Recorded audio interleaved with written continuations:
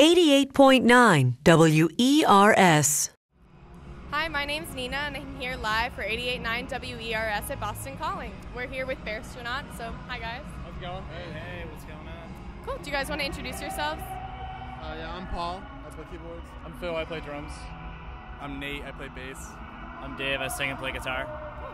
So you guys are a local band. You're from Boston, and so obviously Boston Calling takes place right here downtown. What is it like playing a festival that's kind of like in your hometown area on your turf?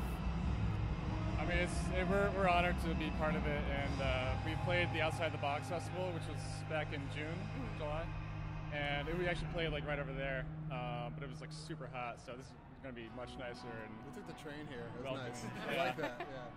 Cool. So you guys are kind of starting things off with dance music for people to dance to, which is exciting. But do you want to describe your music a bit? Because I know it's not like traditional dance or like rocky dance type of music. So I don't know who wants to describe, but I think Paul has a good. We kind of try to like mix it up a little bit. I mean, we try to do like the live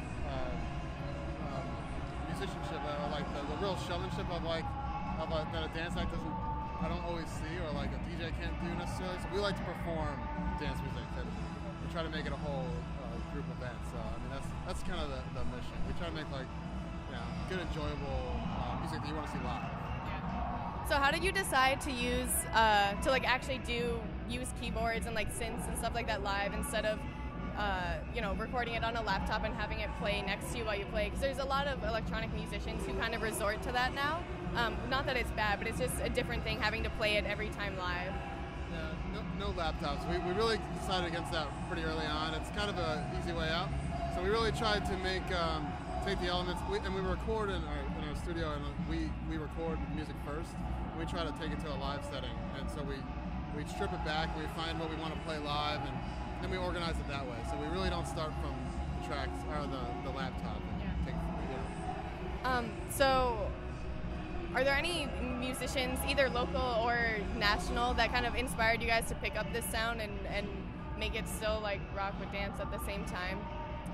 It's definitely like a hodgepodge of a lot of our influences when we first started. I like obviously a lot of 80s stuff like Duran Duran and Talking Heads and things like that. But I mean, when we first started, we were a lot more guitar driven, and we started adding more synths, and we kind of wanted to like refine our sound and kind of make it our own without just kind of sounding like an 80s band. Yeah. So we've really tried to work hard over the last couple of years to like put it all together and be able to kind of like stamp it with our name and make it our own sound. So we've been trying to like, make it summery sounding, want to hopefully get people outside and like listen to music outside. That's usually our goal. I think Chick Chick Chick and Friendly Fires are two bands, modern bands at least, that we kind of like look up to and take some influence from. Awesome. And if there are any bands that you guys would like absolutely love to open for, or those ones that you would like, or like other people? Probably Holy Ghost. Yeah. Holy Ghost. Try it Or Okay. Hot Chip. Yeah. Okay. And then, so since you are a local band, you're from Boston, you know the area well. Are there any like favorite spots or things you would recommend for people to do coming, touristy or not touristy? Here, you can take turns because there's a lot. I know, like some point today, I'm going to Sauce across the street to get poutine. Yeah. So I know I'm gonna do that. But that's There's this place in Davis Square that we go to sometimes. It's called Saloon. It's like an underground like whiskey bar. It's like just a really cool vibe all around.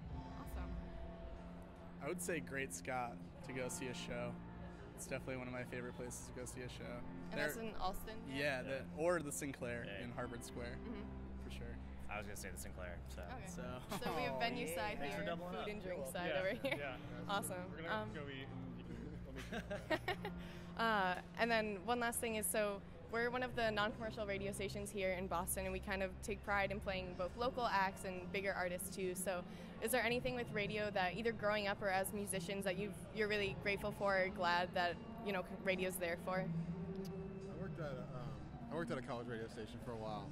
It's really important to me too. It's a great way to get finding music, and like also I met a lot of people that way, and like start kind of like learning like what people care about, I guess, with music, and it's a cool way to kind of it's a good community type building, community building type. Yeah, I was gonna say the whole community aspect of radio is really something that, especially if you're just starting out or if you've been doing music for a couple of years, you can always kind of rely on local radio to kind of help you out and at least take a listen to your track and maybe show it to some other people. So that's a big thing for us.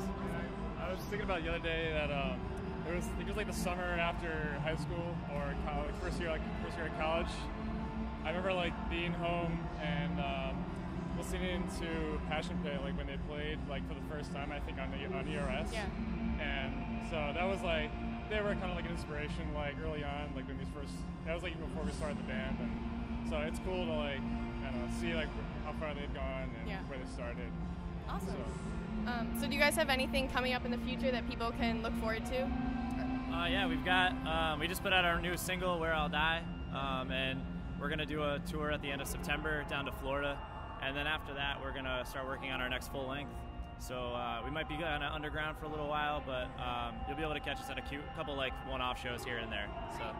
So once again, this is Nina with 88.9 WERS, and thank you, Bearstronaut, for a great interview.